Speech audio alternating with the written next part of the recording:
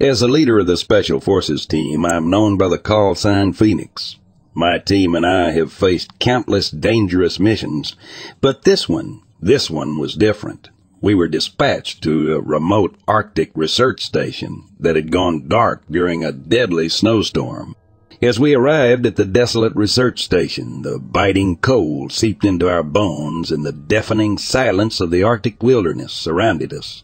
The heavy snowfall had blanketed the area, making it difficult to discern anything beyond a few feet. With our senses heightened and weapons at the ready, we cautiously entered the station. Inside, we found a scene of unimaginable horror. The bodies of at least 50 scientists were frozen, some even partially eaten. The brutality of what had occurred sent chills down our spines. Undeterred by the grisly sight, we knew we had to uncover the truth behind this tragedy. As we inspected around the base, the mist outside the windows obscured our vision. But then, through the haze, we caught a glimpse of something both terrifying and enigmatic. A creature unlike anything we had ever encountered before stood just beyond the research station. Its face was completely covered in white fur, with only a hint of a mouth barely visible from the distance of our cameras, which were surprisingly close, despite the treacherous conditions. The creature's entire body seemed to be shrouded in fur, resembling the backside of a snow bear at first glance. But as it turned, the profile of its head revealed a distinct dome-shaped cranium and a sloping forehead, reminiscent of both gorillas and the legendary Bigfoot creatures of lore. Our hearts raced as the creature disappeared into the howling Arctic storms. Its screech pierced the air, so high-pitched that we instinctively covered our ears to protect ourselves from its eerie call. Determined to unravel the mystery behind this elusive being, we set out to find and eliminate the creature. But as we combed the treacherous terrain, it became evident that this was no ordinary adversary. It moved with an agility and stealth that defied logic, evading our pursuit at every turn. Each time we thought we had it cornered, it would vanish into the unforgiving Arctic landscape, leaving us with nothing but unanswered questions and a growing sense of dread. As the relentless Arctic storms raged around us, we knew our time was running out. The creature, with its mysterious origins and uncanny abilities, remained one step ahead, eluding our every attempt to capture or neutralize it. With heavy hearts and a profound sense of awe, we finally made the difficult decision to abort the mission and retreat. The Arctic wilderness had revealed a secret beyond comprehension, and we were left to grapple with the knowledge that there were forces in this world that defied explanation.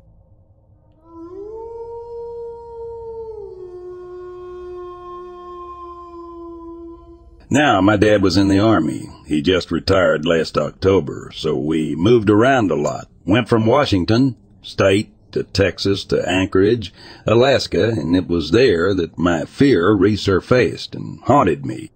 We lived in a 2-story house with a basement and an attic on Fort Richardson, just between Anchorage and a little town called Eagle River. The entrance to the attic was in the ceiling of the hallway, right at the top of the stairs. I'd never been up there, and in the 2 years we lived in that house, I never did, so it was a total mystery what was up there. I don't even think we stored anything up there. We put it all in the basement or the garage. Anyway, I always had this strange thought that, like the Goosebumps episode, there was a sarcophagus with a mummy up there just waiting to come out and attack us. This was always just a strange fantasy to me until one day I was passing under the entrance to go to our computer room, back when those were a thing. When I looked up, the square door was completely sealed, but stuck in one side, poking out into the hall, was something brown, almost like a stained white something. It looked astonishingly like a bandage, like a centuries-old, dirty, grimy, blood-stained bandage, exactly like a nightmarish mummy might be wrapped in. We moved out that Christmas into a newer, bigger house across base. My dad was high rank, and we'd originally just been eager to have a house. I'd tried not to think about the bandage or what it might actually be, and avoided looking up in the hallway. I never found out, and I never asked if anyone else had seen it. Of course, it certainly couldn't have been a bandage, especially not a mummy bandage. What would an ancient Egyptian mummy be doing stowed away in an attic in Alaska? But I was like 10 years old and didn't know any better. Always scared the crap out of me staying up at night, wondering if he was up there sleeping, waiting, biding his time.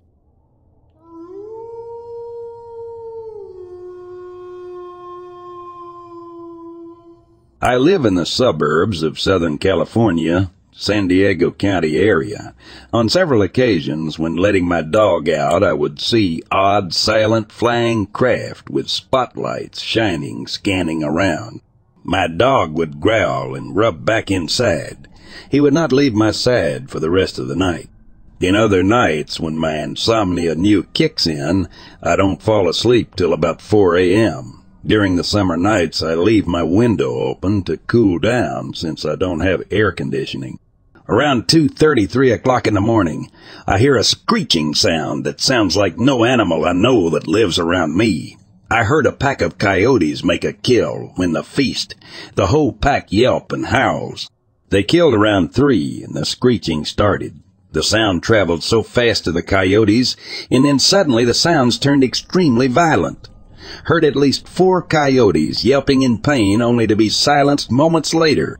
Seeing and hearing this shit makes me want to be home, or a place where I am sleeping at by 2:30. If I am out later for any reason, I start watching the skies and turn down my music so I can hear. If I hear or see anything that is out of the ordinary, I pull over and lay as low and as quiet as I can. I get scared even more when my radio goes to random static in places that normally doesn't have any problems. I start moving again when the static clears or the screeching sounds far enough.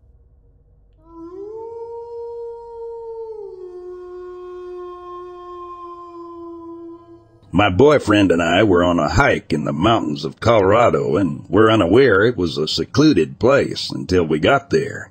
Our car was the only one parked at the trailhead, and after 3 miles on the trail, one set of footprints appeared in the snow going the same direction as us. There were no footprints coming back out. We even yelled and clapped a bit to make sure whomever it was wasn't hurt or stuck, but got no response.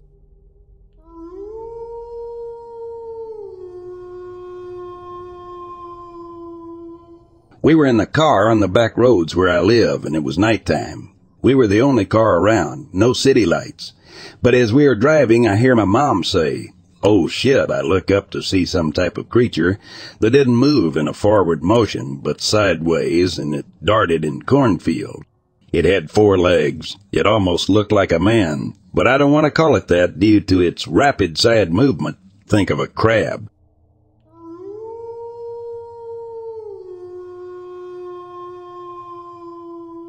I was out in the woods in Bedford, Pennsylvania the first day of deer season. Heard what sounded like something running around to my right. It really sounded like a dog running. I take out a flashlight and shine it where the noise is, and there's nothing in sight. I put the flashlight away, and around 5 minutes later I hear the noise again. I shine the light in again. Nothing there. I periodically heard the noise after that, but I didn't bother shining a light again. I figured it was a coyote, but still kinda creepy.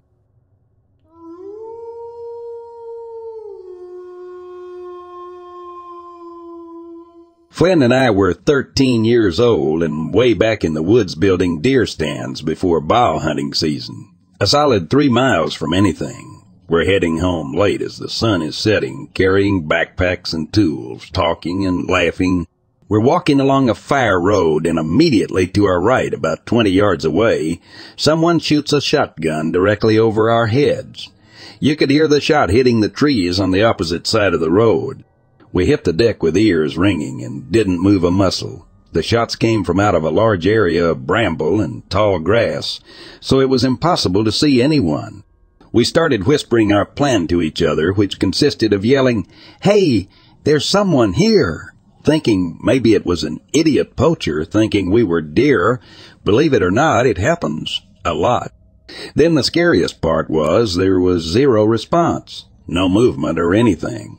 So plan B was to count to 3 and haul ass with backpacks pulled up to try and protect the back of our heads. We were both fast on a normal day, but we were never faster than when we were running down that road. We decided not to tell our parents or the cops since we didn't technically have permission to be on the land and bay to be building deer stands on it. Our theory is it was some crazy-ass poacher who didn't want 2 kids in his territory and thought scaring them would do the trick. He was right.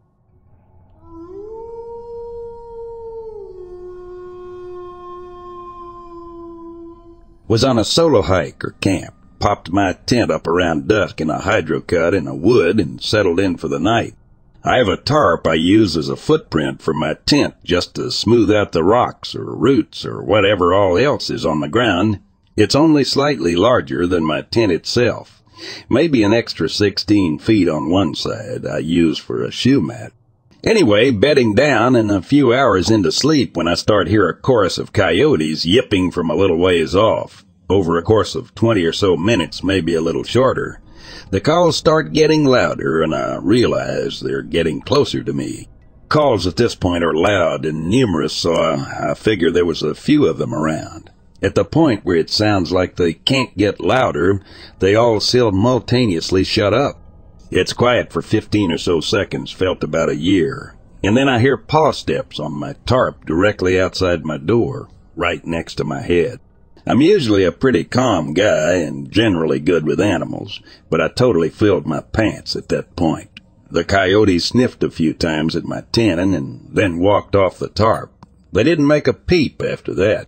Next morning I packed up and was hiking down the hydro-cut towards the initial yipping and saw a portion of thickety woods that had scratch marks on some of the trees. Figured it was near their den. Whoops.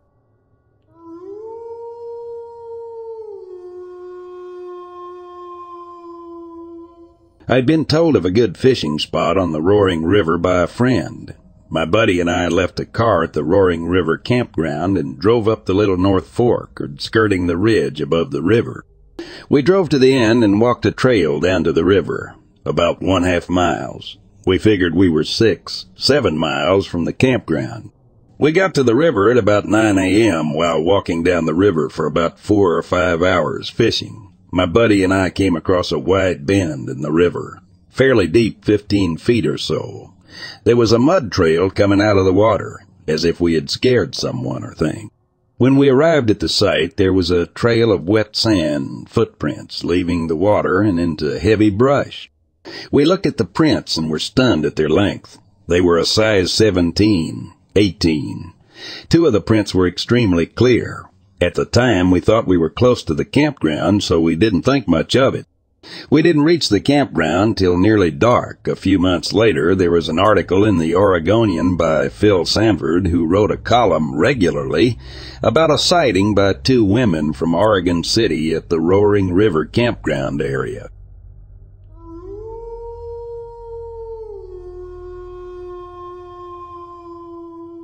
It's late at night at round 12, so close to an hour ago as of posting. I live in Arkansas and outside city limits, but not too far into the woods. I still have neighbors. I was playing on my phone when I heard the sound of a primate outside my house, from inside my room.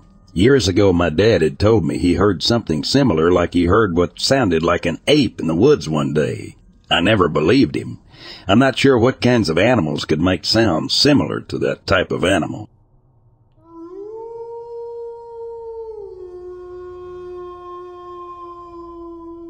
This is an account of what myself and a friend witnessed on May 15, 1997. We were sitting at the river's edge on the Molalla River, near the logging bridge, which is near the train trestle in the old Molalla Forest Road. There were a bunch of young people partying just before we got there, and it left a big mess. 2 nice people stayed behind. We chatted with them for a while and started hearing small noises in the woods about 50 yards behind us. The four of us figured it was the police checking things out, so it was about 9:30 p.m. at this time, and the two people who stayed behind decided to leave because it was getting late. About 1 minute after they left, I was taking a leak over by the bridge and heard a large threshing sound going through the water. Needless to say, I did not stick around and know it was in no way a deer, elk, or bear, because I have been an avid hunter for years.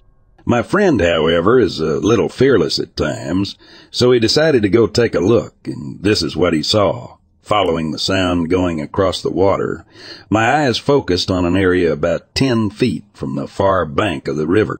The area was a swift-moving rapid that was about 5 feet deep. In the moonlight, I saw a figure crossing the river. As it lunged through the water that was only waist-deep on it, the figure was a person because of the immense size of it.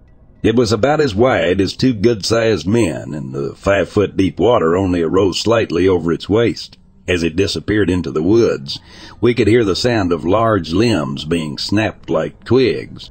It was about then that we decided to leave the scene.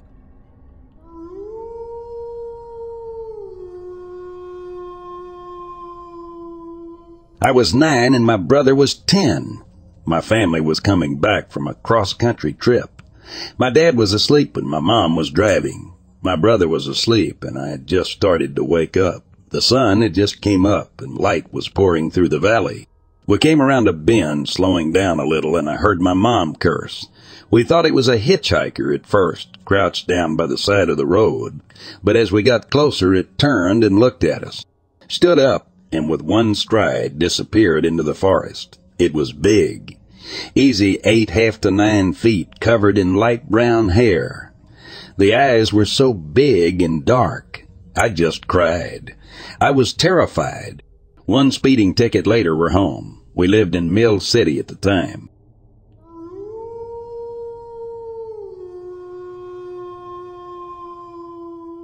As I was washing up in the runoff creek, I noticed my dog quickly became startled. I noticed my dog getting up and putting his nose into the wind. I saw him become scared as his hairs on his back raised. Instead of barking or growling, he quickly backtracked, never losing sight of what he was tracking. When I looked in the direction he was looking, I realized why he was scared. There was a large creature coming out of the woods about 40-50 yards ahead, downstream and downwind from me. The creature leisurely walked out from the trees and stopped at the riverbank. At first I thought it was a person. Then I looked closer and noticed it was all in black, head to toe. I noticed its big arms covered in a thick black coat and its hands all black as well. By this time, my dog was looking extremely concerned. My dog was on edge and acting erratic. Then I caught a glimpse of the creature's profile and noticed his face was all black as well, with sharp features, strong cheekbones, and black lips. The creature never turned to look at me. I don't think it even noticed me or my dog. It never looked at us, I realized, because we were upwind from it. At that point, I wasn't sure what I was looking at, though I knew I had never seen anything like it before. I instinctively ducked below the riverbank and calmly and slowly moved away upstream. I signaled my dog to follow, and he instinctively understood. When I was far enough away, I raised my head up to see if I could still see it. It wasn't where I last spotted it, and that alerted me to leave. I made my way back to camp, only 100 feet further from the stream, and I told my girlfriend what I saw. We both became startled since we were deep in the woods, far from the main road. We immediately packed up our camp and left the site within 10 minutes. I never thought that what I had seen was a Bigfoot. I didn't know what I had seen, actually. I couldn't explain it until we drove into Portland the next night. That night we ate at a local diner, and I picked up the local paper. One of the main stories was in regards to Bigfoot sightings. I read it thinking the topic was of interest and realized many people had sighted Bigfoot around the area where I saw the creature. Also, all the sightings were of an all-black creature. This really caught my attention because all my life I thought Bigfoot was brown. That is when I first realized that what I had seen might have been a Bigfoot sighting.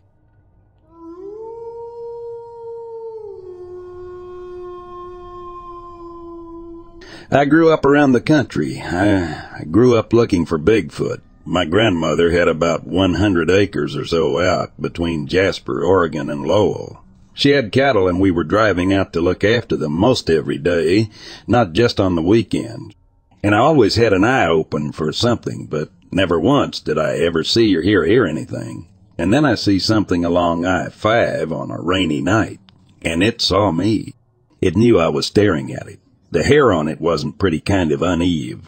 All these years later, I'm still a little in disbelief, but it sat like an ape with long arms and legs. And it stood up, and there was no mistaking that this thing was exceedingly tall. I don't know what else I can offer. My apologies for reporting something that happened in 1997. It's funny, like I said, I grew up looking for Bigfoot or Sasquatch, more or less because of where I lived, and then I see it, or whatever I saw, and I almost wish I hadn't. Kinda shook me up. Still does a little.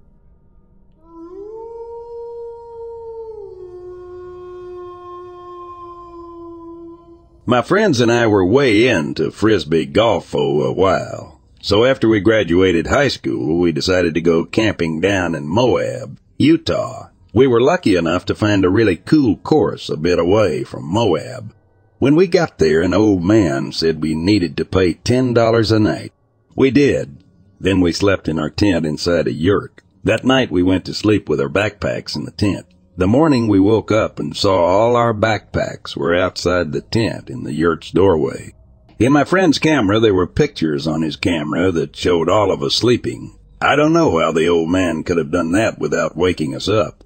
I have never, ever been able to sleep in a private campsite since.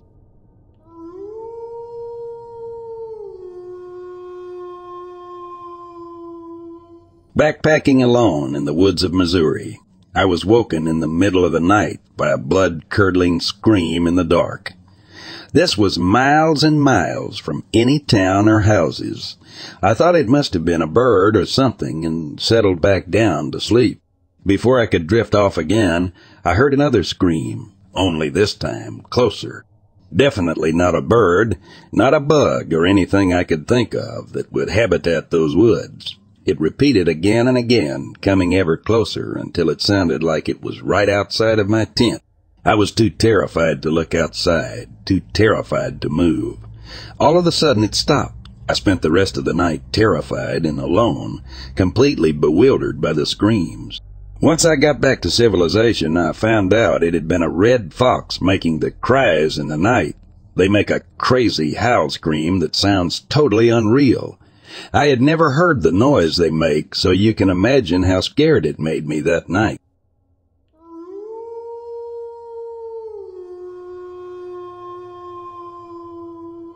It was elk season 2020, 1 October, about 6 p.m., and on the upper Abaquah, Ori and two others were driving slowly along the north-south road, Ori in the passenger seat, when he saw a 15-foot creature walking, swinging its arms, crouched, walking in the same direction they were driving. It all of a sudden shot straight out very rapidly and was gone. It was black, very broad, and very stout, like a big tree. Asked how he knew the size, and Ori said he was a carpenter and a good judge of height.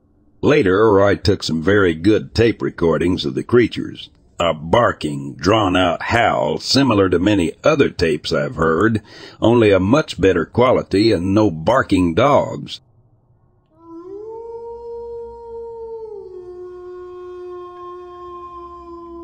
I am a police officer in a large city. There are housing projects in my sector that house low-income residents and also some suffering from mental health issues. There's an elderly Haitian woman who calls late at night and swears she can hear ghosts and voodoo spirits in her residence. The first time I showed up with my partner, I told her I would go in and speak with the ghosts and close the bedroom for about 5 minutes, then opened it, and she hesitantly entered with me. I told her I asked them to leave and they need her permission to come back. She celebrated and said she can no longer see them and thanked us. This woman is otherwise quite articulate and intelligent and always refuses medical help. She will call 911 periodically every 3, 4 months for similar reasons, and I'll go in with a water bottle with no label and go in and have her point the location where she saw them, and I sprinkle some holy water in the area, and she thanks us and offers us food. We always politely decline and exit the residence.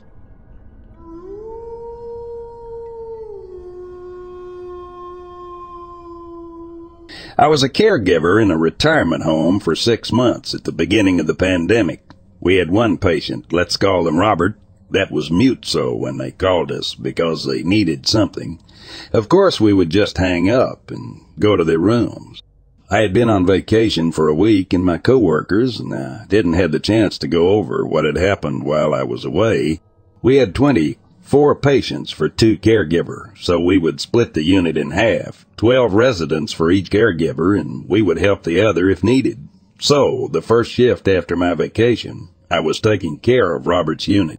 A few minutes after I arrived, I got a call from Robert's room. So I hang up, finish with my current patient, and call me walk to the room. When I arrived, the door was locked, which was really unusual since Robert usually leaves the door open. I knock, unlock the door, and open it. To my surprise, the room was pitch black except the television that was turned on. It took me a few minutes to realize that Roberts wasn't in the room. So I called my coworker and asked, "Have you seen Roberts?" And that's when they told me, "Oh, yeah. He passed away 2 days ago." All right, weird, but not the first time that our system glitches like that and we get a phone call and empty room. I go on with my shift like nothing happened. I had left the door open. When I was helping another patient walk to the kitchen, when we passed Robert's room, they said, "Hi, Robert. I thought you were at the hospital." Welcome back. I was 100% convinced that the room was haunted now. We would get a call from that room a few times a week until Roberts was buried, and after that, nothing else happened in that room. We've also had another patient calling us because there was Mike sitting in his chair every night. Mike was the name of the patient that passed away in that room. They had never met.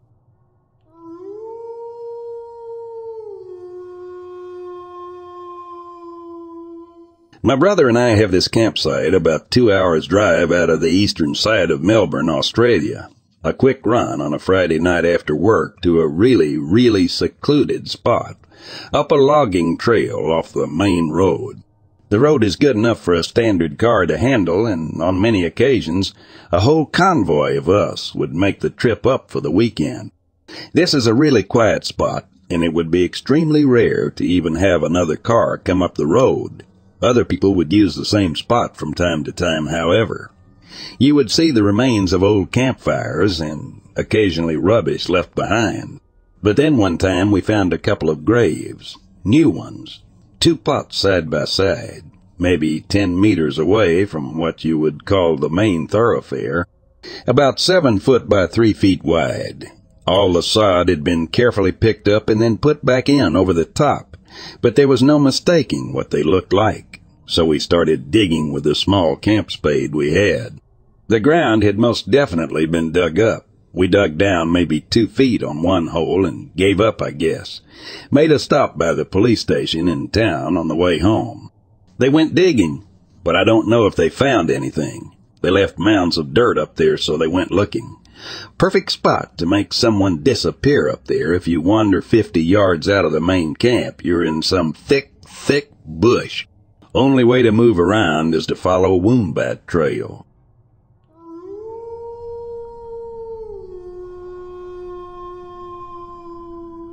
First off, I've lived and hunted and hiked in these woods most of my life. Born and raised here by folks that trace our line back to the Meeks Party Blue Bucket wagon train. So I have studied plenty of animals that have lived here. What I heard on that late fall evening made the hair stand straight up. The month was September, the weather was warm. My husband had returned to Redmond to go bowling on his league. I stayed behind as some friends were to come up later that evening and join us. The state was doing a lot of road work and were blasting parts along the highway to clear space for wider roads.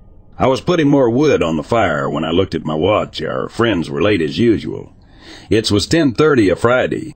You could heard the trucks and the blasting going on along the road. Then there was this real loud blast. It shook the ground under the stump I was sitting on. Farther away from the road, you could hear a rock slide started from the blast. Then the woods came to life. I could hear running of a very large animal going through everything in his way. Underbrush was snapping, and small trees could be heard crashing to the ground. As the rocks in the canyon stopped sliding, the woods became quiet again. Then, just across the lake from where my tent was pitched, the hoeing and screaming started. These sounds went on for at least half-hour. I, being alone at this time, became rather unnerved and decided that my tent would be a better place to wait for my friends from. I crawled inside and found my rifle load a shell into the barrel and sat there in the dark. The sounds across the lake had all but vanished.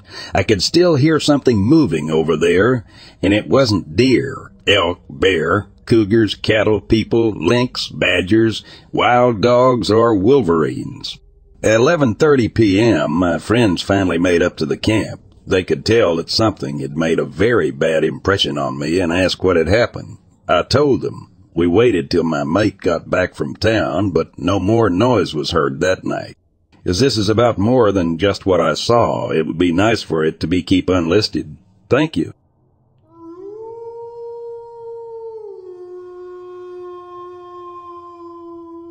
This story is of mine. It's actually my dad's. Every other summer, him and a few of his friends go over to Maine and do some bass fishing. The encounter happened at around 2 to 3 in the morning. My dad got out of his tent because he had to take a piss. As he was draining himself, he heard a snap about 25 feet away. He looked up and saw nothing. To make sure it wasn't a predator, he shone his flashlight over in the general direction. The woods were really thick, so he really didn't see much at all, except for a pair of eyes. He really couldn't tell how high up off the ground they were, so being the person he is, he walked towards it. As he did so, whatever the thing was ran away, and my dad got a better look at it. He says that it was around 8 feet and smelt pretty bad, like trash. He told his friends the next day, but they decided to stay the rest of the week due to the fact that my dad didn't feel that the Bigfoot wanted to hurt them, but was just more curious. He came home and told me, and now, a few years later, I'm telling you, I really hope that one day I could see what he saw so I can fully believe that this world is actually a strange one.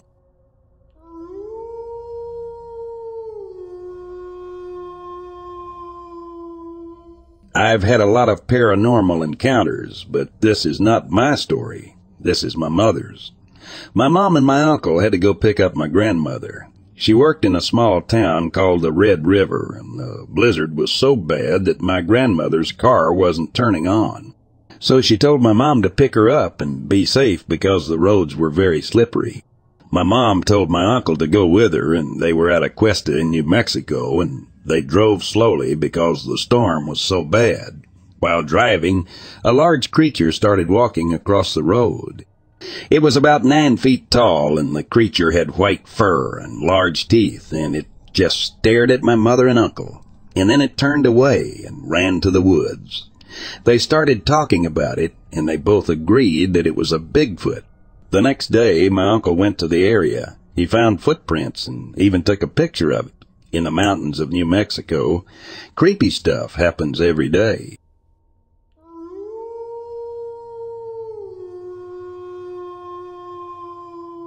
I've got lots of stories. Large parts of my childhood were spent on a reservation, and I swear every house there has something spooky in it. I will just quickly tell a few notable ones. When I was about 8 years old, my cousin and I were playing hide-and-seek while the adults were gone. I walked through the kitchen and right by a bunch of food on the table. I've never been very observant and completely didn't realize that he was hiding in the fridge.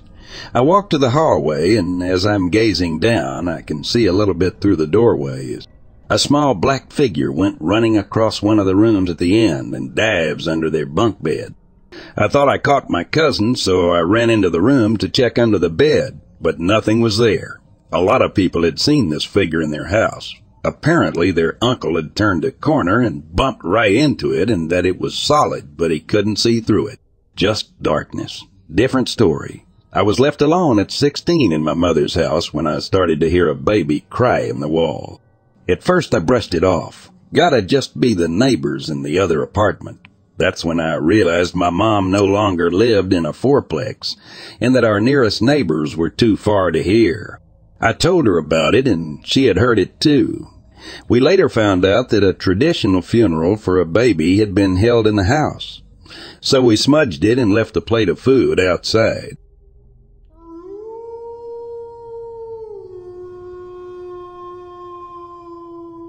This probably isn't going to be the most spooky story, just something happened to me recently that's kept me paranoid. My parents got ready for bed, and I was staying up late on my computer as always. We said our good nights, and they went upstairs. Not too soon after, I heard a sound from the dining room window. It was as if someone took their hand and went down the entire length of the window with purpose and pressure, like nails on a chalkboard. And the window is too high up for any of the animals in the forest outside our house to do it. Nor do any animals of that size even come close to the house. I don't think any human could possibly be that tall to be able to do it either. My dad can't even reach the top of the window, and he's around 6 feet. I paused everything and tried to listen to see if I could hear anything else. Footsteps, breathing, etc., because I was too scared to go into the dining room to investigate. I wouldn't be able to see anything in that darkness anyways, but I heard nothing. Just the hand down the window. It was petrifying, and I still have no idea what happened. It's been a few days since then, but no sound has happened since. I worry one day I will stare through a window and see something staring back at me and promptly have a heart attack. Yeah. I do believe this isn't a natural thing, as it was a very odd sound, like it was a bigger than usual hand rubbing my window. I don't see any other plausible explanation for it other than the paranormal.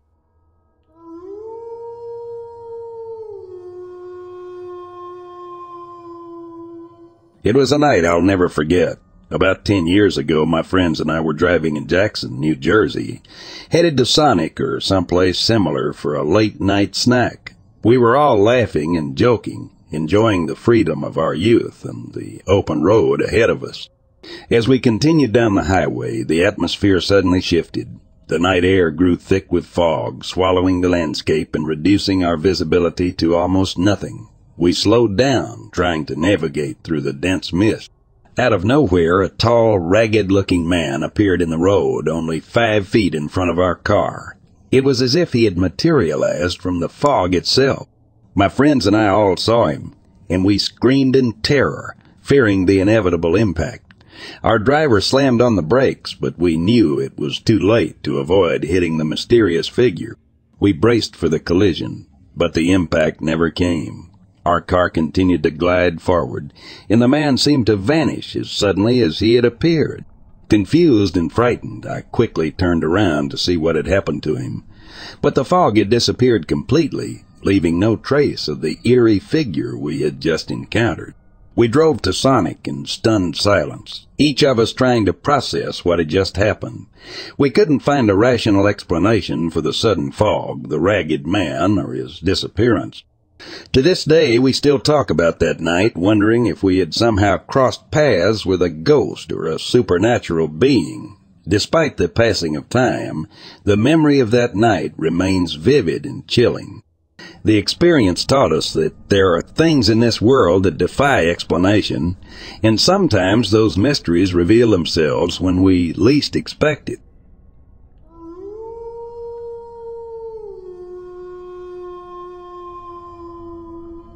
When I was around 5 years old, I started praying to Satan alongside my regular prayers, believing that he was protecting and loving me.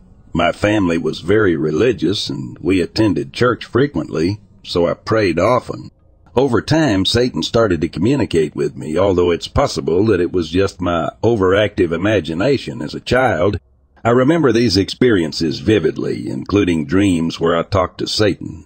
One dream in particular stands out in my memory. In a dream, I found myself in a grassy field with a man who had no discernible features, but seemed normal in appearance. We talked about my future, but in the clouds he pointed out a hand, reaching down. A powerful voice boomed, asking me to take the hand and renounce evil to come into the light. I felt compelled to take the hand, and I woke up feeling scared and hid under my sheets. After a while, something gently poked my solar plexus as I'm writing this. I still get goosebumps because this had me scared shitless the entire night. Sorry for the sudden change in tone, LOL. The following night, I had a sleepover with my sisters in the basement, and we prayed together before bed. After finishing my regular prayers, I started to pray to Satan again. But my sisters heard me and yelled at me, explaining why I should never pray to him and that I needed to repent. Later on in life, after I had stopped, I had my first confession, and I confessed my experiences with Satan along with other things to the priest. I wish there was more to this story, but there really isn't. I'm not sure if this was just a kid's overactive imagination, or if I really spoke to the devil. I have similar stories I can share, but they require a lot more context, and I don't really feel like writing them out just to have people not believe me. Share your opinion on this, or similar experiences you might have. Use ChatGPT to revise this, so if some parts sound weird, that's why.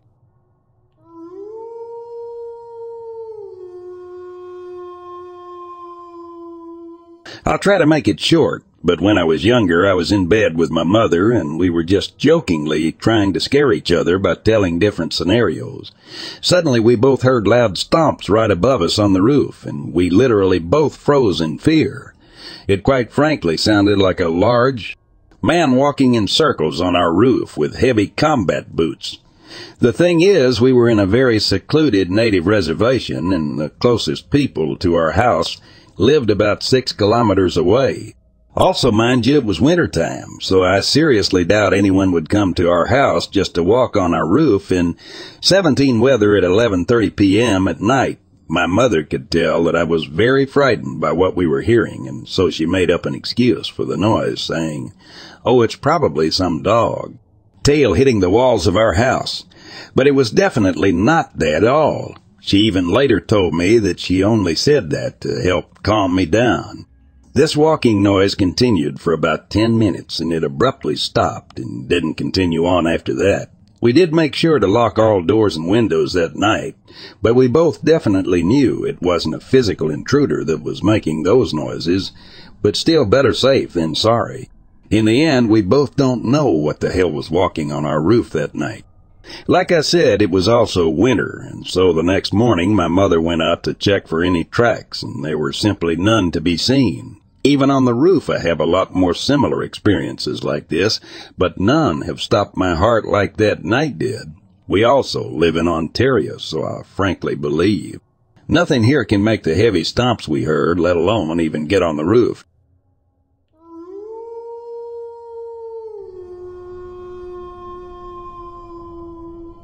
As a park ranger, you become immune to many weird things. Strange figures in the woods, unnatural-looking animals, or even the downright paranormal. After a point, you kind of just live with it. The rule is, if you don't interfere in matters that don't concern you, you'll be safer for the most part. I hope the rule works, because sometimes situations get far too real and scary. They get far, far too real. Granted, not every ranger experiences the paranormal. While most of us lead somewhat adventurous lives, some more than others, there's also a category of rangers who wouldn't consider their job anything but mundane. To this day, I belonged in the middle of this spectrum, but something happened last week, and while I would have liked to ignore it, as I usually do, I don't think I can. My partner, whom we'll call Carlos, had patrol duty for the night. We have both been relocated and recently moved into this cabin somewhere in the corner of the park where several other rangers have stayed in the past. It's a decent little space, 2 adjoining rooms and a tiny little bath. Not very spacious, but who am I to demand? Luxury in the middle of nowhere, and at a job like this anyway. Around 7 p.m. we had some tea, read some news, and put on our gear, leaving the cabin. There aren't many other rangers stationed nearby at the moment, so we had a lot of ground to cover. I didn't mind.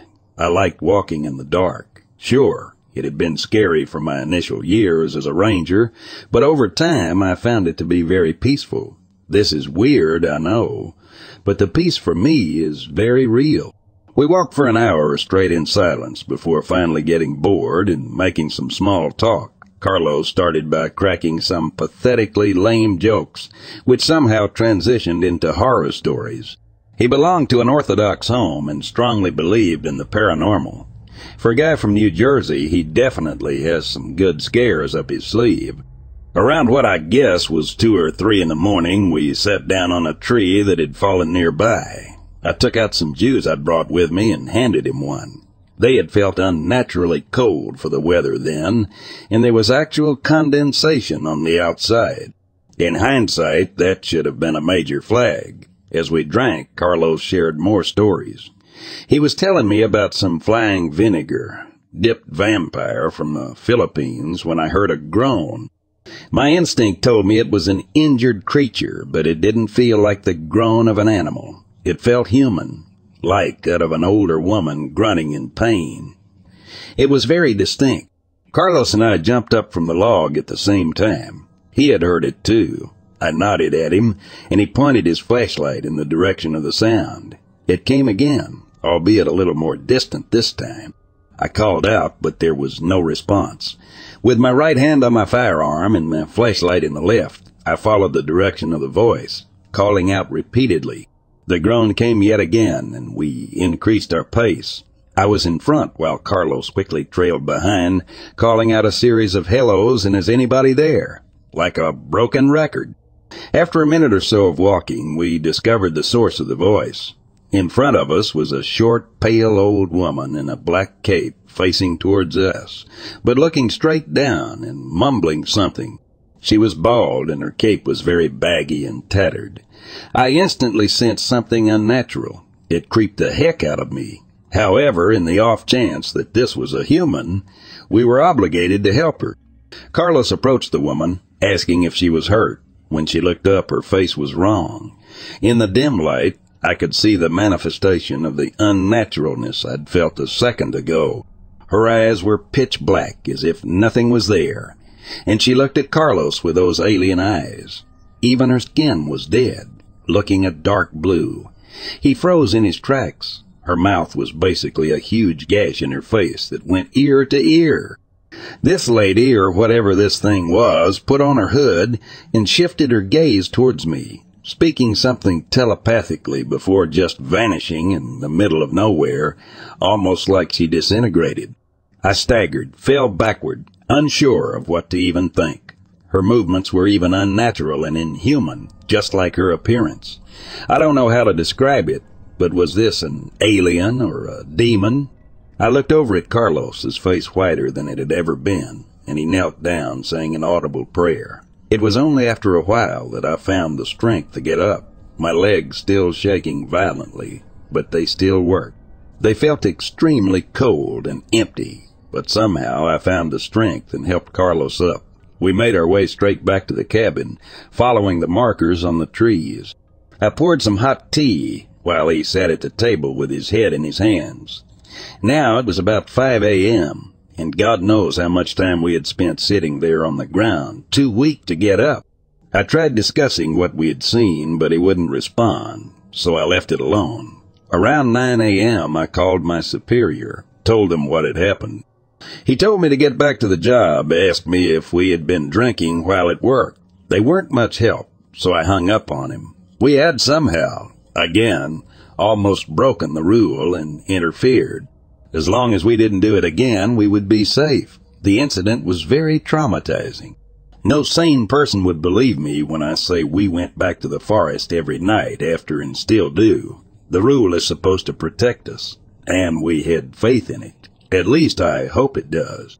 This job has meant everything to me, and I don't have a plan B. So, I'm hoping I don't encounter this stuff anymore. I tried to look around and see if there's anything I could use as a reference before posting this, so when you read it, you would understand. It kind of reminded me of the witch I think they call La Llorona, if I'm remembering correctly. But whatever this was, it was either a demon or a supernatural entity. It felt evil, It looked evil. Why it was there, I don't know, and I don't care. I just don't want to see it again.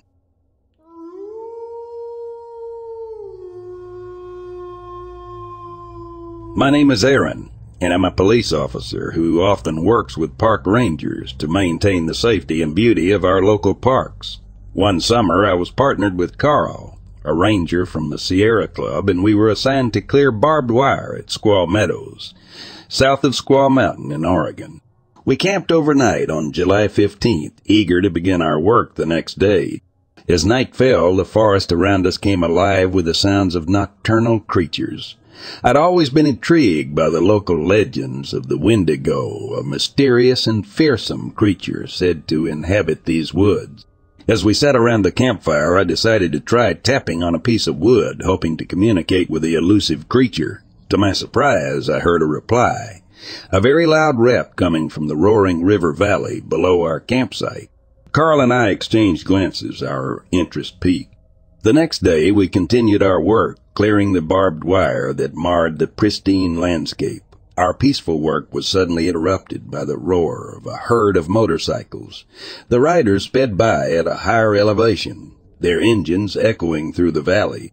As the noise from the motorcycles faded, a strange sound reached my ears. It was a loud, monkey-like whoop that seemed to come from the same direction as the Wendigo's rap the night before. Carl looked at me, his eyes wide with astonishment. "Did you hear that?" he asked, his voice barely above a whisper. "Yeah, I did," I replied, my heart pounding in my chest. It sounded like it came from the valley. We decided to investigate, cautiously making our way down to the roaring river valley. As we ventured deeper into the woods, the whooping sound grew louder, but we could not pinpoint its source. The forest seemed to close in around us, as if it were hiding a secret that it did not want to share. Despite our efforts, we never found the source of the strange sound. We continued our work, clearing the barbed wire and ensuring the safety of the park for its visitors. Yet the memory of the Wendigo's reply and the eerie whooping sound stayed with me, a haunting reminder of the mysteries that still lurk in the depths of the forest. Though I may never know for certain whether I truly heard the Wendigo or not, the experience taught me to respect and appreciate the unknown. The wilderness holds secrets that may never be revealed, and I am grateful for the opportunity to experience its mysteries firsthand.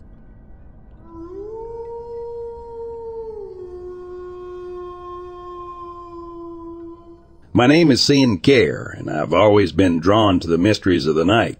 On July 12th, I found myself near the Willamette River. Town of Willamette, Oregon, at midnight. My trusty dog, Max, was with me, and we were exploring an area off the freeway where a sewage stream flowed through the brambles and swamp. The arc street lights cast eerie shadows on the ground as we wandered through the darkness. As we walked along the stream, I suddenly noticed a large white creature moving around. It was about 200 feet away, bobbing up and down in different locations. I couldn't shake the feeling that it was watching me, studying my every move. It seemed to be about 7 feet tall, with 3-inch long white dirty hair and a head shaped like a massive dome. My heart pounded in my chest as I realized that this might be the Dogman, a creature that had been reported in the area before. There were a lot of Nutria living in the area, and I wondered if the Dogman was attracted to their presence. Strangely, Max didn't seem concerned about the creature at all. He just sniffed the air, seemingly unbothered by the eerie presence. I decided to cautiously approach the creature, hoping to get a better look and perhaps even capture some evidence of its existence. As I moved closer, the Dogman continued to bob and weave through the shadows, never staying in one place for long. It seemed almost curious, as if it was trying to get a better look at me without revealing itself completely. I remembered hearing about white werewolf tracks that had been reported upstream on a tributary of the Tualatin River last year. Could this creature be related to those sightings? My curiosity and fascination only grew as I continued to observe the Dogman. Unfortunately, as I tried to get closer, the creature seemed to sense my intentions and suddenly vanished into the darkness. I searched the area for any signs of its presence, hoping to find tracks or some other evidence that would prove what I'd seen. But there was nothing. No tracks, no disturbed foliage, nothing. Feeling both exhilarated and disappointed, I returned to Max, who was still sniffing the air, seemingly unfazed by the entire encounter. I couldn't help but wonder why he hadn't reacted more strongly to the dogman's presence. Did he sense something about the creature that I couldn't? That night I returned home with more questions than answers. My encounter with the dogman near the Willamette River was a strange and unsettling experience, but it only fueled my desire to uncover the truth about the mysterious creatures that lurk in the shadows of our world.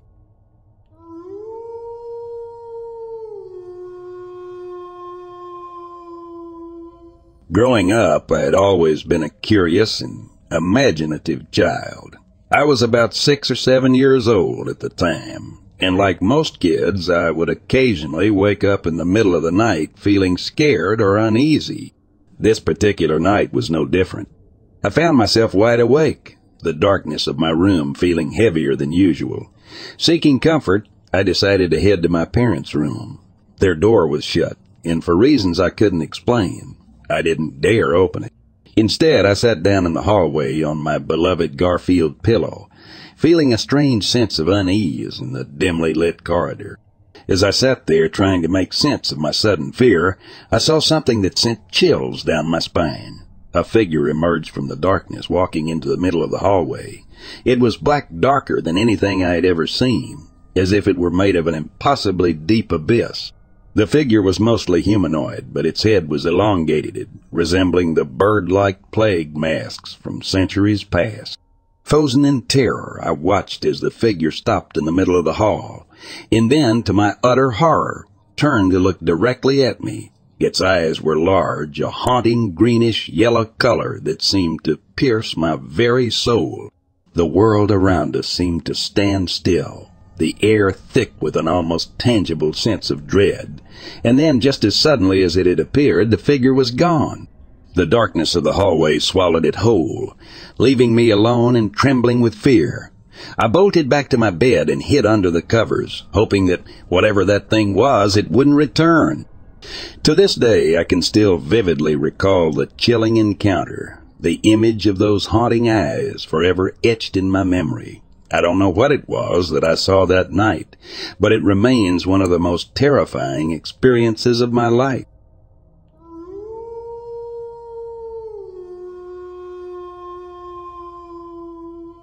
Not me, but my father experienced it. It was last summer in the evening, and we last pretty secluded.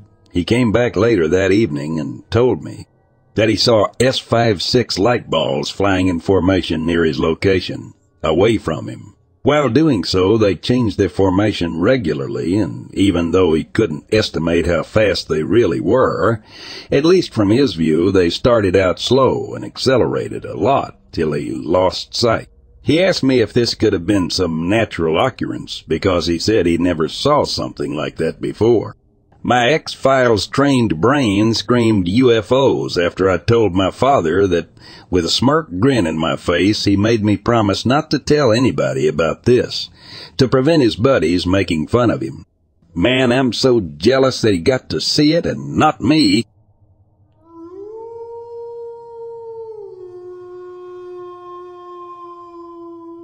My husband has always been an avid outdoorsman and loves to swap stories with his friends about their adventures in the wild. I remember one evening when we were sitting by the fire and he shared a chilling tale that had been passed down to him by a close friend.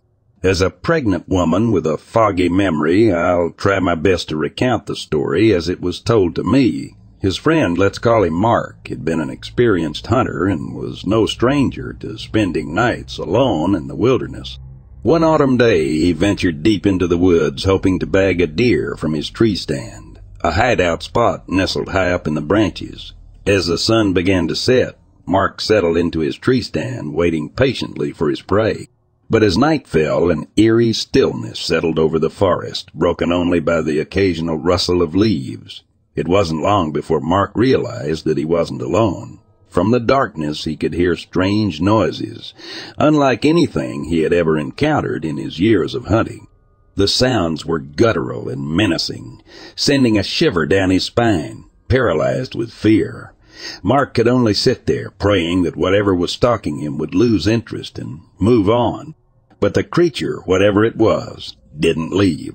Instead, it stayed throughout the entire night, its chilling presence a constant source of terror for Mark. The once brave hunter was reduced to a quivering mess, his mind racing with thoughts of what might happen if the creature decided to strike. Finally, morning arrived, and with it, a renewed sense of courage. Seizing the opportunity, Mark climbed down from his tree stand and sprinted back to his car, not daring to look back. He never did find out what had stalked him that night, but the experience left a lasting impression on him. As my husband finished recounting the story, I couldn't help but feel a chill run down my spine. I knew that the woods held many mysteries and unknown dangers, but this tale was a stark reminder that sometimes the most terrifying encounters are those that we cannot explain. Thanks for listening. Hope to see you tomorrow, son.